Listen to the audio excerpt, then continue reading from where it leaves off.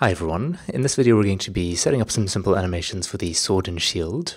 So the first thing we need to do is just attach these to the hands, and we could do this by just parenting them directly to the hand bones, but for a little bit more control I'm going to be creating an additional bone coming out of each of these hand bones, just so that we can sort of move and rotate the items that the character is holding without having to affect the hand itself. So I'm going to go into edit mode on the rig. I'm going to press T and just make sure the x-axis mirror is on here in the armature options, so that when I select this little joint here of the hand bone and extrude that out, you can see it gets mirrored on the other side as well. I'll select that bone, press Alt-P, and just disconnect it. So it's still parented, just we can move it out a bit if we want. And I'm going to go into the bone properties here, and I'll call this one hand hold dot left, and this one handhold dot right. Okay, now I want to grab the sword and just position that so that the origin of this object is at the head of the handhold bone here. So I'm going to go into pose mode with Control Tab and select the bone, Shift S, cursor to selected, and then I'll select the sword object, Shift S, and say selection to cursor. To parent it, I'll now shift right click to select that handhold bone, Control P, and set parent to bone. So now you can see we can rotate and move this bone around to manipulate the sword, and since that's parented to the hand bone, oops, that's the finger, that works as well. Okay, let's do the same thing for the shield. So select handhold left, this is again in pose mode, Shift S, cursor to selected, and then select the shield object, Shift S, and selection to cursor. I very quickly want to turn the shield into a single object, so I'm just going to select this little cross, and in the modifiers I'll just apply all of these, and then Shift select the shield, Control J to merge that into a single object, and then I'm going to parent this to the handhold bone, so just Shift select that bone, Control P, set parent. Okay, so with that done, I'll drag out another window for my animation view here, set that to dope sheet, and change the mode to action editor. And I want to create a single frame grip animation for each of these hands. So create a new action, call this grip right, and press the F key there to just make sure that gets saved. And I'm going to come into front orthographic view and just grab this handhold bone and just sort of nestle the sword into the palm of the hand there. And now I'll rotate the fingers to close around it and press Control 3 to go into the left side view and just rotate this so that it's not clipping at all there. And then I'll grab the lower fingers and just rotate those as well. And from the side here, maybe going to need to bring the handhold bone a little bit forward on the y-axis to make some room for the thumb. And I'll just position that. Something like so. Okay, so once we're happy with that, we can just select these hand bones here, and with the active keying set to location and rotation, I'll press I to insert the keyframes. Now, it doesn't matter if you insert keyframes for any of these other bones. How this is going to work is whenever the character is holding something in his right hand, we'll play this grip animation on top of all other animations, but with a mask applied so that only these hand bones that we care about are affected. Okay, let's do a similar thing for the shield hand. So I'm just going to close this action, create a new one called grip left, save that, and I'll just select these hand bones, press Control C to copy the pose, and then Shift Control V to paste that over to this other hand. And I'm going to select the hand hold bone. I'm just going to rotate this around the Z-axis like so, and just orient the shield roughly like this. It's not actually modeled in, but you can imagine some sort of straps holding the shield in place. Alright, I'll now select those bones, and I to insert the keyframe. Okay, the next thing I'd like to do is create some sort of idle combat stance, so I'm going to enable the armor, and I'll create a new action called maybe combat underscore idle. I'll save that. And Okay, let's maybe put this 1 foot forward, bring the body down, can maybe be facing a little bit sideways, and I'll bring this foot back so he's ready to lunge forwards. Have this sword at the ready. The head should still be looking straight forwards, I guess, and the shield can be up. So just something roughly like that I think is okay. Maybe just rotate the hand a bit so the sword isn't quite so wonky. And just rotate the body slightly forwards. Okay, I'm going to insert a keyframe for that. And then I'd just like to add some slight up-down motion to the body. So I'm going to come forward 20 or so frames and just bring the hips down a little bit. And maybe add some subtle rotation to the arms as well. Just something like this perhaps. And then select everything, insert a keyframe, and now I want it to go back to how it was at the start. So I'll Alt-right click on this first column of keyframes, Shift-D to duplicate that, and I want to shift this over to frame 39. Alright, I'll then set the end frame here to 38, press Alt-A to play, and obviously this is a very crude animation, but he does look like he's ready for battle. Okay, let's now move on to our first attack animation. So I'll close this action, create a new one called something like, I guess, sword attack 1, and save that. And on the first frame I'll add a keyframe for this idle pose, and then go forward, say, 9 or 10 frames. And I basically just want the sword arm to swing back over the shoulder, the shield will come up a bit, and then as the sword slashes down, it's going to take a step forwards, and the shield will swing back. So let me start by raising this arm up a bit. I'll double tap R so I can freely rotate this lower arm back. Rotate the hand as well. Something like this. Okay, maybe the shoulder needs to come back slightly, and you can also just rotate the whole body more sideways to get some more force behind the swing. Alright, rotate the head back so that it remains roughly forwards.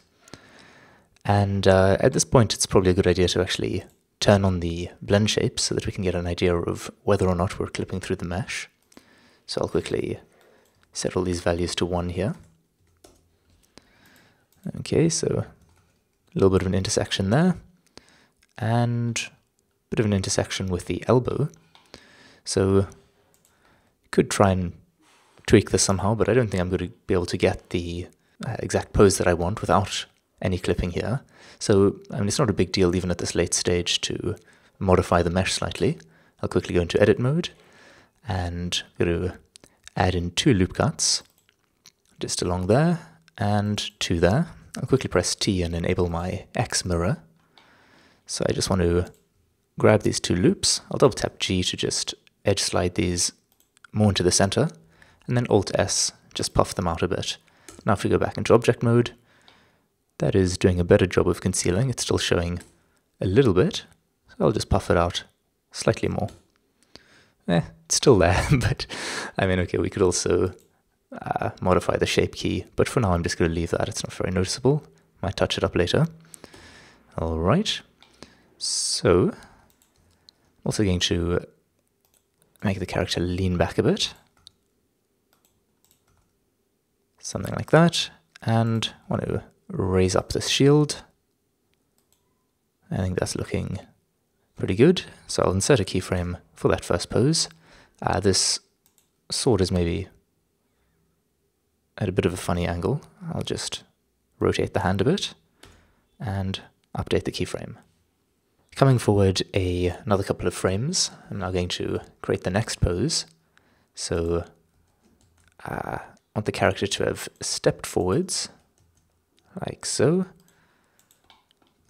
He'll now be rotated more in the other direction. That's a very funky pose. Maybe this foot can be straight forwards, like so. And I guess what's going on is I need to actually move both of these knee targets. Alright. Can maybe roll up onto the ball of the foot here. Okay. Lean forwards. And I'll rotate this some more. Rotate the head back. And I'm going to just reset the rotation on the arm here, so I can bring that down into the final striking pose. Bring that across the body slightly, since it is going to be a sort of slash like this. Have a look at that from the side. I'll reset the rotation on these two arm bones here. That looks okay. So I guess this is roughly what I want. I'll select all of those, insert a keyframe, and let's just have a look at how that's going. So I would definitely like this foot to lift off the ground instead of just sliding forwards. So I guess roughly halfway through, just rotate it forwards a little bit, lift it off the ground, and maybe the body can raise up slightly for that step. So I'll insert a keyframe on those two bones. And then on this second to last frame, I can prepare for the foot to come down, like so. Okay, now one thing I want to pay attention to is the path of the sword. Obviously we want this to be a nice smooth arc. So to help visualize this, I'm going to go into edit mode on the armature, and I want to add a temporary bone that comes to the tip of the sword here. So I'm going to select this handhold bone, and from side view, I'll just extrude this out. Maybe go into wireframe mode so I can just position that a bit more precisely. And then I don't want this one that's been mirrored over onto the shield side, so I'll just press T, turn off the x-axis mirror, and then delete that. Alright, since I extruded this from the head of the handhold bone, it's not actually parented, so I'm going to select this, shift select the handhold bone, Control P, and parent, keeping the offset. Then going into pose mode, in the armature panel here we have this motion path section, and I'm interested in seeing motion paths from frame 9 onwards. So with just this sword bone selected, I'm going to set the display range to 9 and say calculate. Okay, so now we can see the path that the sword is following. And so if we look at this from the side and think, well, actually we want this to be a little bit higher, well, we could maybe come forward a few frames and lift up the arm like so, insert keyframes on that, and then the path doesn't update automatically, unfortunately. We have to select the sword bone and manually ask it to update the paths. So I'm just going to continue tweaking this for a bit. At the start of the swing here, I'd like to round this out a bit. So I'll lift the arm up a tiny bit over here, and maybe on this frame as well. And let me update that. That looks better. Then I don't really like the abrupt change in direction here. I'll try smooth that out slightly. So on this frame, maybe the arm can be a little bit wider out. And I'll tweak that on the last frame as well. Let's update that. That looks more like it. There's a bit of a funny change in direction here. So maybe this can come in a bit like that. Let me update that. I'll look at this from the top. Maybe get a better idea of what's going on. Alright, now I want to grab the hand bone so that we can adjust the angle that the sword is being held. And of course we want this to be sort of in the same direction that the sword is moving. So between these two frames we can see the sword is moving in this direction. So we want the sword to sort of align with that. The frustrating thing, of course, is that as you change the angle of the hand, the path itself changes, so it can feel a bit like you're chasing your own tail, but if we keep tweaking this, we'll get there eventually.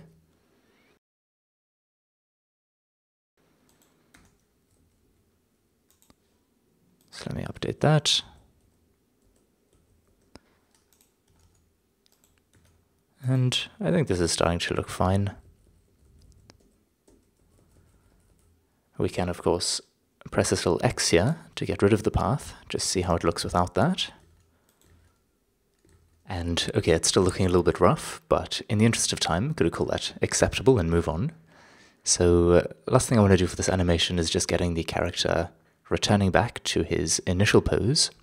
So I'll Alt-right click on this first column of keyframes, Shift-D, and move that out to about frame 30. So he now attacks and slides back. Don't want him to slide back immediately though, so I'm going to grab this leg IK. You can see it highlighted here in the dope sheet summary. Just grab this keyframe, Shift-D to duplicate it. I'll just move that out a couple more frames to hold it in place. So you can see it waits a little bit before returning to its original position. And I'll come to sort of the middle of these two keyframes here, and I'm going to lift this foot up a bit so it's not just sliding along the ground, like so, and I'll position the hips just like above the leg and a little bit higher up, and set keyframes on both of those bones. So now he's taking a step back. Let's also then look at this from the front, and here I don't really like how the angle of the sword changes at the end of the strike here. So I'm going to find the hand bone and just duplicate that last keyframe, move it out, same as we did with the foot, and now that keeps its orientation for a little bit. One last very quick adjustment I want to make is just to this foot here. If I go into the first frame and position the 3D cursor just at the tip of the toes, you can see that this is actually sliding back quite a lot. So I'll just quickly adjust this so that the tip of the toe is remaining inside the 3D cursor there. Just something like that should be a lot better. Okay, I'm going to call this animation done for now and move on to creating a lunge attack. Now, you can reuse a lot of this animation for that. So instead of creating a new action from scratch, I'll just press this 2 to duplicate this. I'll save it and call this attack 2. And I want to delete these keyframes here for the right arm and hand bones. So I can now come here, I'll reset the rotation, and from front view, quickly go to hide the shield because it's blocking my view, and just get this arm pointing forwards like so. And from side view, I'll get this swinging back a bit. And I don't think the body's going to lean back so much for this one. Alright, so I'll insert a keyframe for that. And then here, the arm's doing very strange things. I'll reset the rotation and just position this how I want.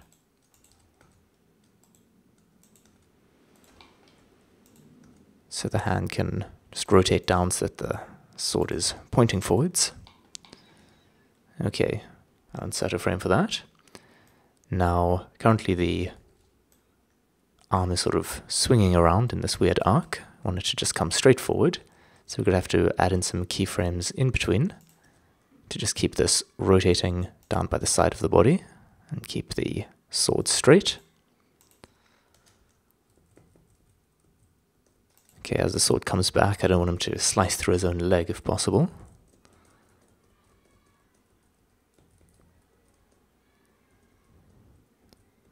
Okay, so just got to tweak these things so that the arm doesn't sort of wave back and forth in a weird way. Having to counteract some of the rotation of the body here, which is making it a bit awkward.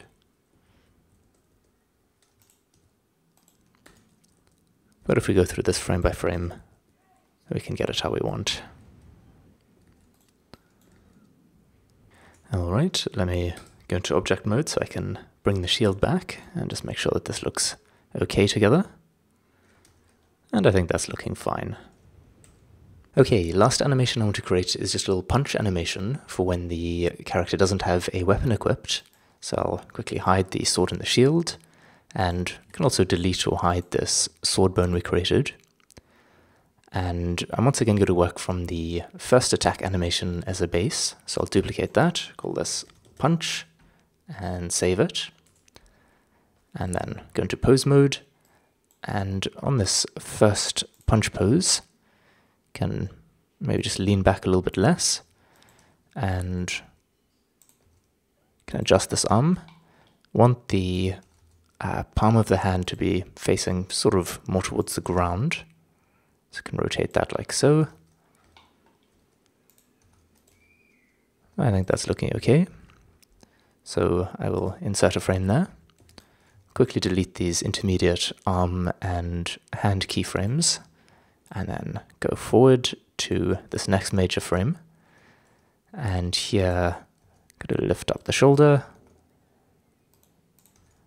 And we do want the palm of the hand facing downwards. So I'm going to rotate this along the y-axis, something like that, and then rotate this one a little bit more. Okay, so it's now facing down. And maybe just bring this across the body slightly, bring the shoulder forward, and maybe this arm can come back even further here. Alright, I might actually rotate the arm a bit less, but then instead rotate the upper body a bit more. I'll try inserting a keyframe for that. And I think that's looking okay. So that is going to be everything for this episode. Until next time, cheers.